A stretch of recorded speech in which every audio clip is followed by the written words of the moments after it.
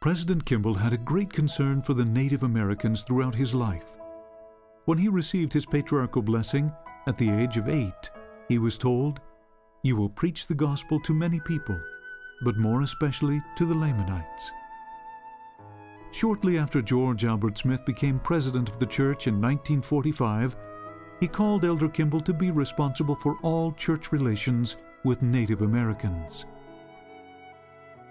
One of Spencer Kimball's most important services to Native Americans was the establishment of the Indian Placement Program, which became an official church program in 1954. This program provided thousands of young Native Americans the opportunity to receive a formal education as they lived as foster children with participating families.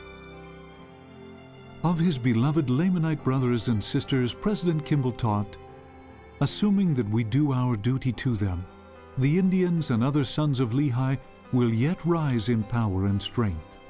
The Lord will remember His covenant to them. They will come to a knowledge of their fathers and to a perfect knowledge of their Redeemer Jesus Christ. They shall prosper in the land and will, with our help, build up a holy city, even the New Jerusalem, unto their God."